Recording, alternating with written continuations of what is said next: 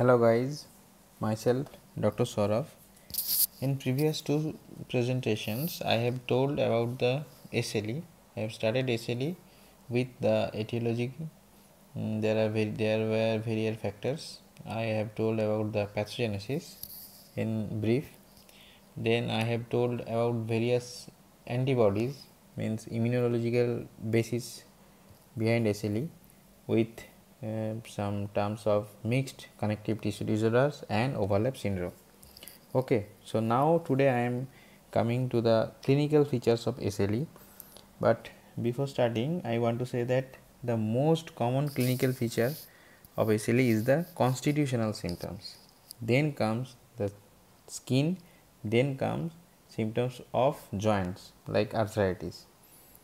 So the most common symptoms of SLE are as a patient present as a constitutional symptoms. Okay, so let's start. Symptoms of SLE.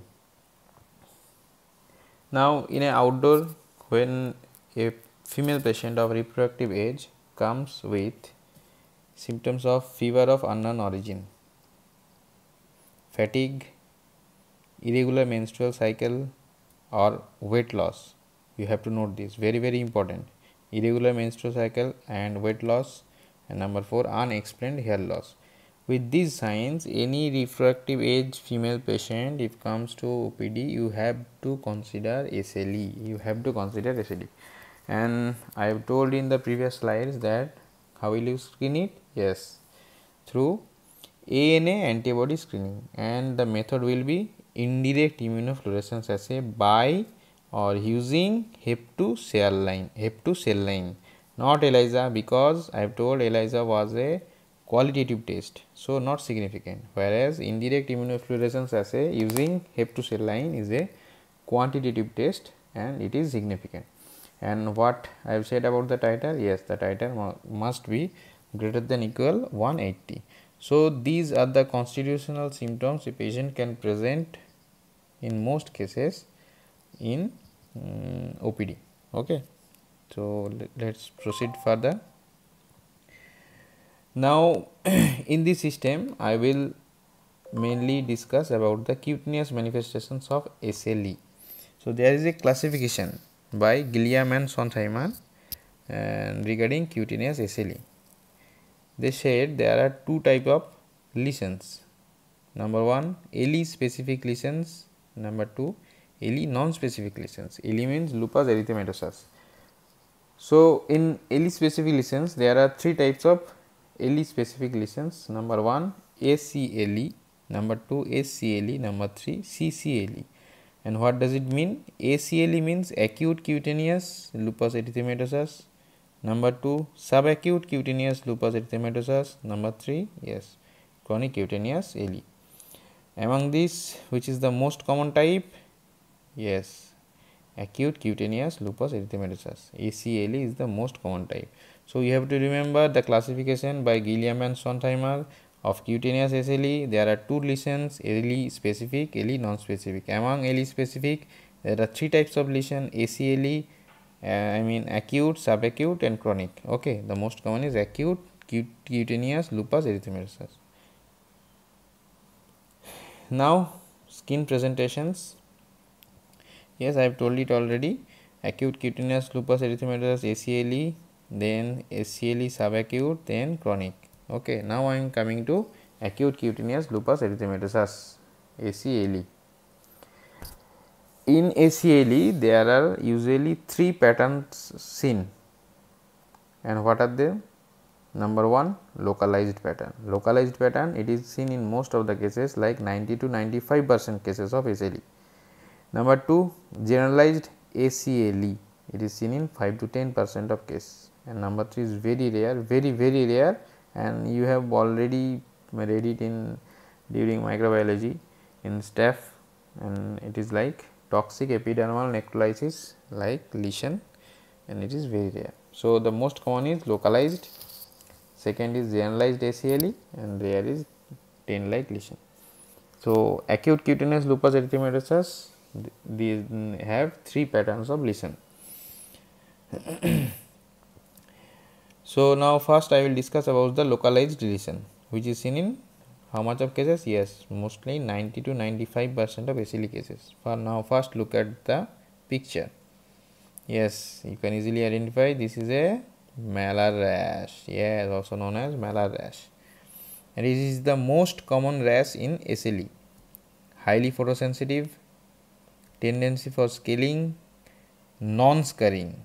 You have to remember these points. It will come as a question and you have to remember these points: non-scarring, tendency for scaling, highly photosensitive, most common rash in SLE. And the most important point you have to remember that this lesion, the malar rash, does not involve nasolabial fold, and by this finding the differential diagnosis you can easily exclude cloasma, which involves nasolabial fold. Another differential diagnosis would be acne rosacea. I will discuss it later when it will be required. Okay. So these are the points about the localized ACLE.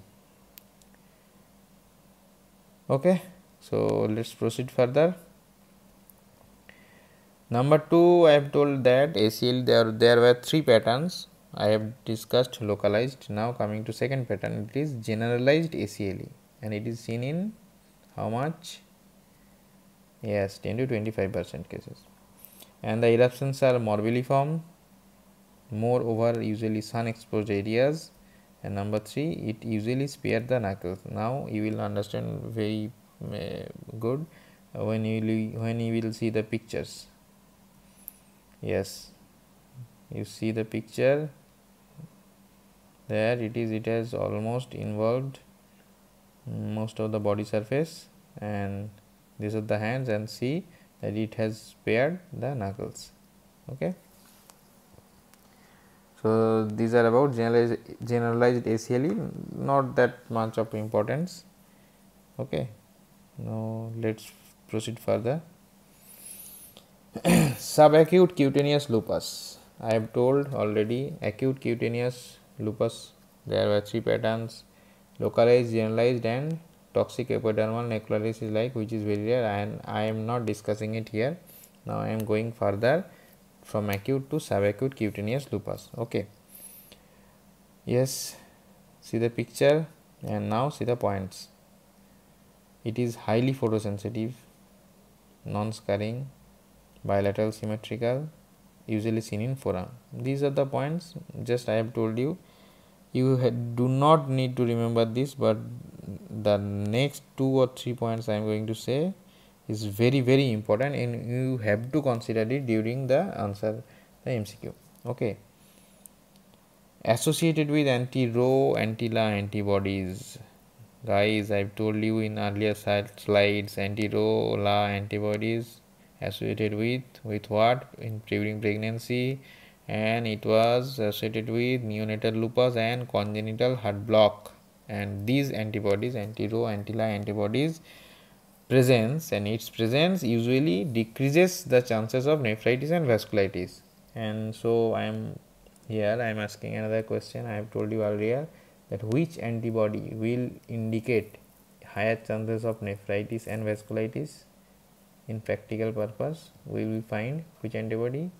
Yes, anti-dsDNA. Remember, anti-Smith antibody was the most specific antibody I told you, but during practical purpose or clinical purpose, or I have to consider the remission or relapsing of the patients during treatment or after treatment, I have to consider anti-dsDNA antibody, because it was associated with higher chances of nephritis and vasculitis, whereas anti-Rho and anti-La antibodies are associated with decreased chances of nephritis and vasculitis. Remember, it is associated with neonatal lupus and congenital heart block. I am saying it over and over so that it will go to your brain and saturate it. You should never forget it. Okay. And it can be precipitated by a drug. Which type of drug? Yes, hydrochlorothiazide. Yes, you will be reading in pharmacology again, but I have to mention it here. Now this is the subacute cutaneous lupus. Okay. Now coming to last variety, chronic cutaneous lupus erythematosus, CCLE. I have told you acute, I have told you subacute, now chronic. Okay. See the rash, this is the very important question, CCLE. Yes, this will be something different than malar rash. See, you can see there is some discoid shape, there is which is called, forget it. Yes, this is known as discoid rash, most common disfiguring rash involving face, scalp, neck and back. You do not need these biopsy findings, but I have written it here: keratotic scaling, follicular plugging, dermal atrophy. Yes, there are some areas of atrophy you can see in the image. Okay, now coming to the main point, 5-20 rule. It can come as a one-liner, it can be associated with the question. The 5-20 rule is associated with which skin disease? Yes, it is chronic cutaneous LE. And what is the 5-20 rule? Patient with discoid rash, chance of SLE is 5%, but patient with SLE, the chance of discoid rash is 20%. So this is the 5-20 rule. Patient with discoid rash, chance of SLE can be 5%. Patient with SLE, chance of discoid rash is 20%. Pre-malignant lesion, this is the pre-malignant lesion and it can lead to squamous cell carcinoma of skin. Remember guys, I have told you the other lesion, malar rash and the subacute cutaneous lupus, those lesions cannot, or those lesions are not pre-malignant, but this lesion in chronic cutaneous discoid rash, this lesion is a pre-malignant lesion and it can lead to squamous cell carcinoma of skin. SLE usually do not cause non-scarring alopecia, but DLE can cause scarring alopecia. These are the most important points about CCLE. I am already underlying it and just remember these points. See the dermatology portion, be it medicine, be it only dermatology, you do not remember the whole points regarding image, just try to identify and remember the image and the 3 or 4 points I am stressing on, because it will come as a question. It can come as an one-liner also. There are another 3 variety of CCLE. I am showing it in this slide. Lupus profundus. Now see the picture. Just remember the picture.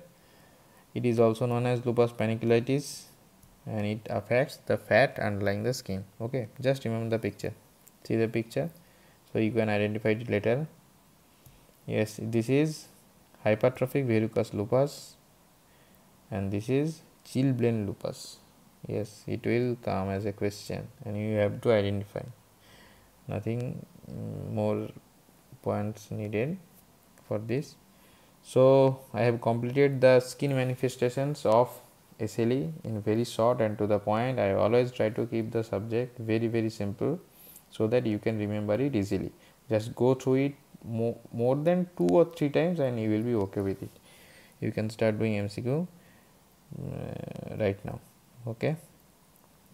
So in this slide I have discussed the dermatological manifestations of skin and I have already firstly told that the most common symptoms of SLE are the constitutional symptoms. Remember once again, a female patient of reproductive age can come to you with symptoms like fever of unknown origin, weight loss, unexplained hair loss, fatigue, and you have to consider it as SLE.